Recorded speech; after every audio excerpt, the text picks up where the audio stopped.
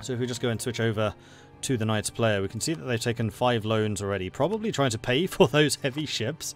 Plus they are at war, so they may be hoping to make some money from the war to pay off the debts they are currently accruing, and they may be able to expect some donations from fellow Catholic powers who wish to see the Islamic world reduced in power comparatively. Right, the other thing was Denmark. Is it Denmark that is colonizing Vestbigen? It is indeed, so they are over in Greenland. So we have our second colonial power. Oh, no, we have 2 more. So we have Castile taking over Santa Maria Antigua and St. Kitts. No, Guadeloupe and Santa Maria. St. Kitts is this bit. And then we have the Netherlands in Barbados. Very nice place. And then the Portuguese expanding their holdings in Brazil. Although that does seem to have slowed down somewhat. So let's take a look at Portugal, see how their colonial efforts are going. They do have 2 colonists currently active. I mean, it's early days. Early colonies are very slow to grow. That's definitely one of the things that ratchets up later on. And we have Castile currently with 2 colonies on the go as well, as we saw. And then the Netherlands, or Holland, in Barbados.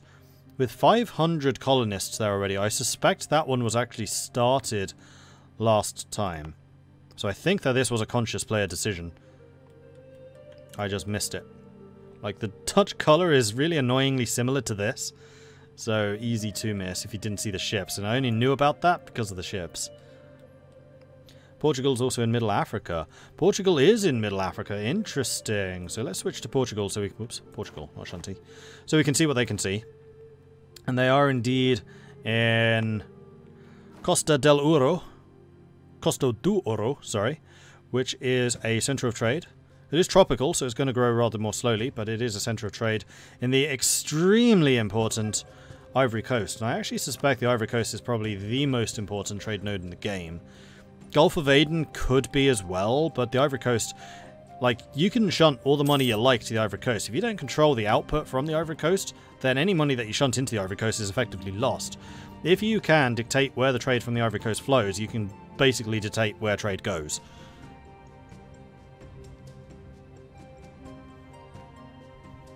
Because it flows into the Caribbean, it flows into Sevilla, it flows into Bordeaux, and it flows into the English Channel. There's basically Spain, England, or France.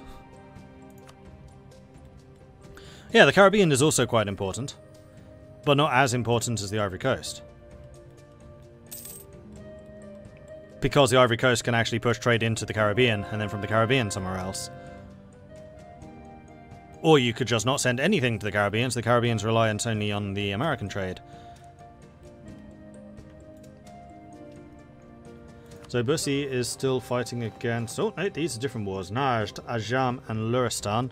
So the Timurids definitely going quite aggressive to try and solidify their borders here. So they're against Luristan, Ajam, and who was the other one? Najd are down here. So the Oman's probably doing that. So do Timurids and Oman have an alliance? Who are the Timur allies right now? They are allied to Oman and Jaunpur. Interesting. So the Timurids are already putting a flag in India here, fortifying Jaunpur. They've not got any agreement, you will notice, with Delhi, which is one of the areas that they need to conquer in order to form the Mughals. So how likely do we think it is that we'll see a Mughal player? Will Timmy change to the Mughals? I don't know.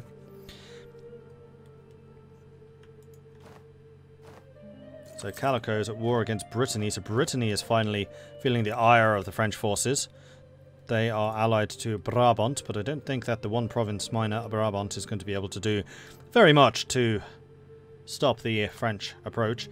We got Oman helping out Timurids, and then Grasse is helping out the French. So the Franco Anglo-French alliance is still going strong. Let's take a look at this. So England is currently allied only with France. France is allied with only England. And then they have a couple of vassals. Castile has... Oh wait, Blue's alliances too. So in fact they are allied with Cologne and Florence. France is allied only with England. France is feeling a little bit isolated right now, I suspect. Castile is allied to Portugal, the Papal States, Austria, and they were notable for being one of the only ones to stick by Austria until the very end. Portugal allied only with Castile and the Papal States. Papal States allied to Castile, Portugal, Holland and Trier. Holland being allied to Cologne and Trier, so this is definitely like the minor European coalition. Brandenburg allied to Denmark and Bohemia. And they have a royal marriage apparently with Poland. So were those once allied? They must have been. Brandenburg has a truce with Holland, Trier and Alsace. And a truce with Below Muscovy, Denmark and Sweden. Which ends in 8 years. What's that from? Not sure. Poland is currently allied to the Ottomans and Denmark, and they've got royal marriages with Brandenburg and Bohemia, so I suspect that there has been a souring of relations between these. There's no real reason to get a royal marriage unless you have an alliance, because that takes up an extra slot. No, this is France. Oh, France is allied to Florence. You were right. Okay, so Sweden is allied to Denmark and Muscovy. So most of Sweden's objectives are in Muscovite territory, so this is definitely an unholy alliance right here. Muscovy has played a very good diplomatic game, being allied to the two people who want to kill him the most, the Ottomans and Sweden. Well, actually, Muscovy wants to take Constantinople. The Ottomans have no reason to go against the Muscovites right now. Then Muscovy, are the ones that we just clicked on. Genoa are a march, so they don't have any diplomatic relations. Ottomans. The Ottomans are allied to Tunis, Oman, Karakhanulu, Poland, and Muscovy. So the Ottomans really playing a very good diplomatic game here. They are very, very strong diplomatically. They're going to be difficult to take down a peg. Then we have... who are we missing? Florence. Florence currently allied to France, England, Tunis and Venice. So a good mix of allies right there. I'd expect no less from Val. Venice currently allied to France, England and the Knights. The Knights, who are you allied to? The Knights are allied to Venice and the Papal States. A good mixture of allies from that as well. Bohemia allied to Brandenburg and Austria. Royal marriage with Poland. So yeah, like I said, Poland definitely striking a few people off. Cologne allied to Holland and England. That's a very good alliance for Cologne and Trier. Trier allied to Cologne and Holland and the Papal States. Denmark, did we talk Denmark? Denmark allied to Sweden, Brandenburg and Poland. A little bit of an unholy alliance between Poland and Brandenburg, so I'm not sure which side Denmark would pick if that particular conflict kicked off. The Pope lost Genoa. The Pope has lost Genoa to Florence. I suspect that Florence bought it. Maybe they have some kind of trade deal.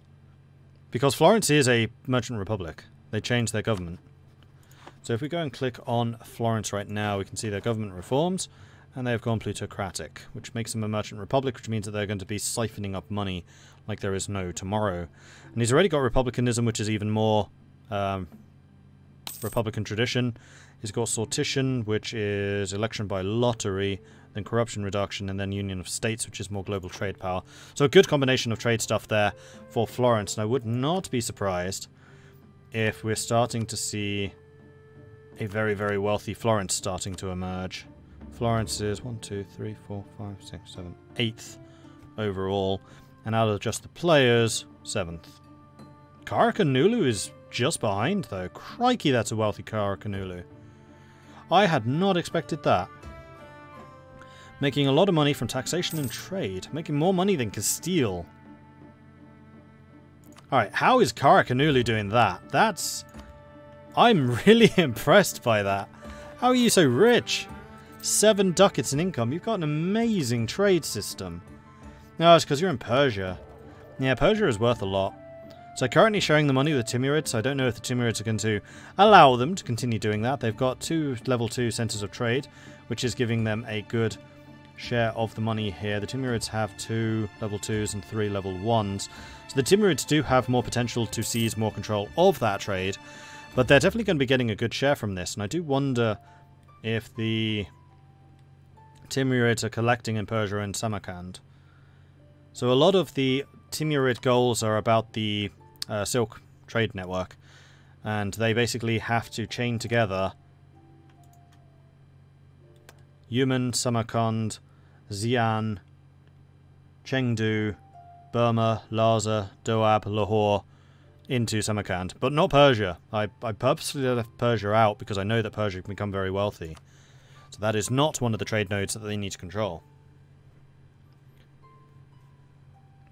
You think Florence is going after Italy? Florence has said numerous times he doesn't want to form Italy, but that's mostly just because the Florentine ideas are much better than the Italian ones. But you don't have to choose them. But I think there would be some resistance by the Pope to Florence forming Italy. So these two are definitely like divvying up the land between them.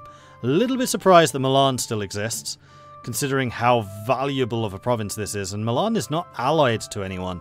It's a centre of trade, and it's in the Venice trade node, so it'd actually be better for Venice to take than for Florence. But still, it's farmlands. It's a really well developed farmlands. It's like one of the best provinces in the game, at least early on.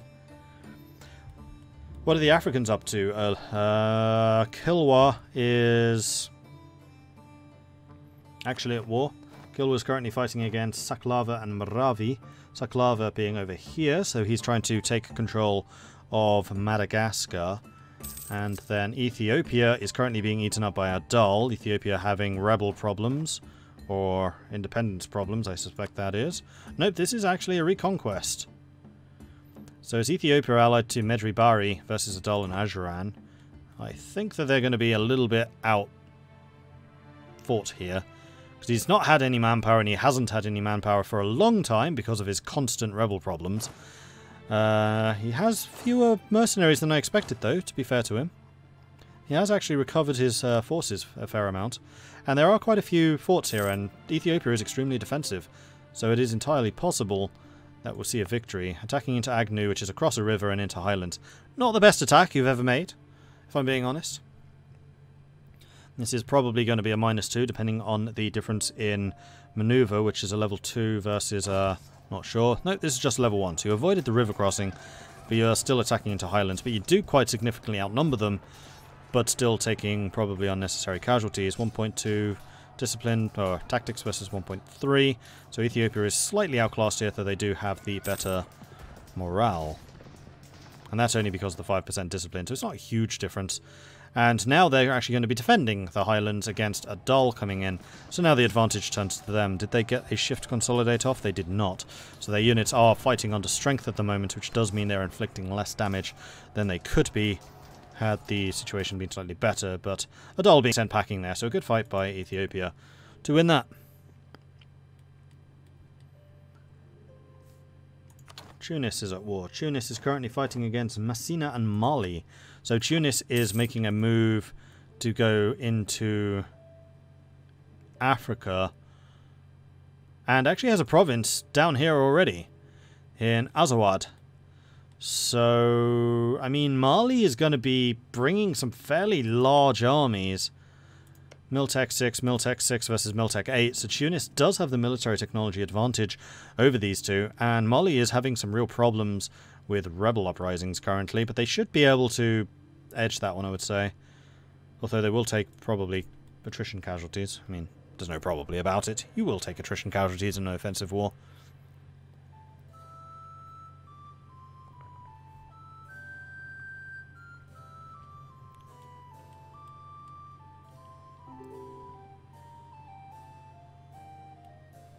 The English have claimed the throne of Hanover. UK had a P over Hanover IRL. I think you're talking about something else. Okay, fair enough. Yes, they are.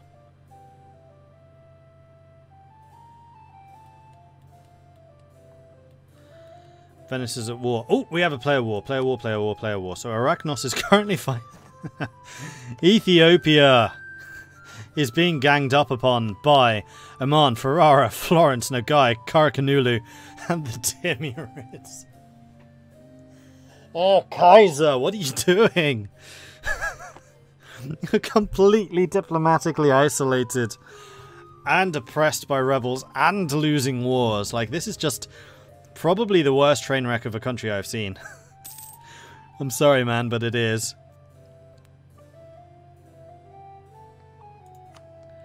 The Omani conquest of not Oman land. Well, I think that you've basically just pissed Oman off by doing that, so Oman's going to take it. And it is adjacent to Oman, so Oman could just gobble all of this up. And they'll probably try to take the crossings of Bab el Mandeb, so that they can get into Ethiopia more easily in the future. Especially this side. Oman is... Oh, really? Oman... You're asking for this. I'm sorry, but you're completely asking for this.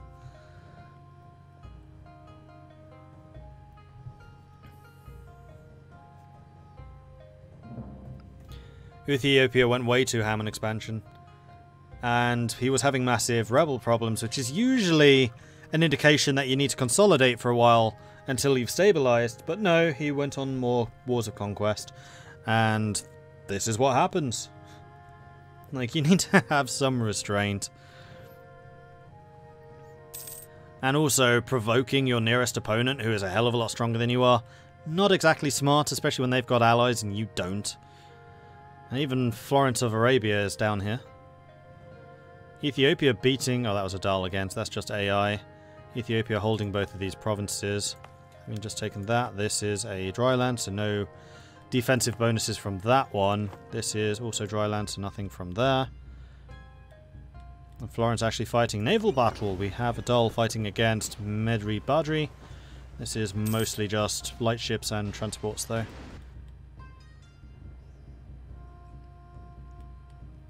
And here come Oman's forces. I do wonder if Timurids are actually going to show up for this. I don't think they need to, particularly. Doesn't look like it. They're just chilling and drilling in Timurid territories. So this is basically just going to be Oman and Florence. I do find it interesting that Florence is getting so involved in the Middle East. I wonder what his long-term plan with this is. Because they did say that he wanted a province here. Not really sure what that gives him, though. Tirana. It doesn't do much for him. Except for the fact that he is a merchant republic, so he is now increasing the value of all the trade in this area. Although Venice is already trading here, and Venice is already doing that.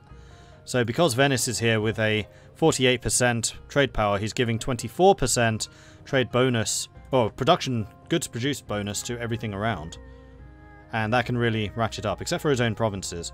So if we go, for example, to Cairo with their cloth production, goods produced 2.53. Hey, Bussy. Hello. I thought I'd join in. Yeah, so how are things going with Timmy? They're fine. Game is going a bit slow. Yeah, I mean, it's multiplayer, it's always going to be a bit slow. Yeah. So are you actually going to assist in the drubbing of Ethiopia, or just there for moral support?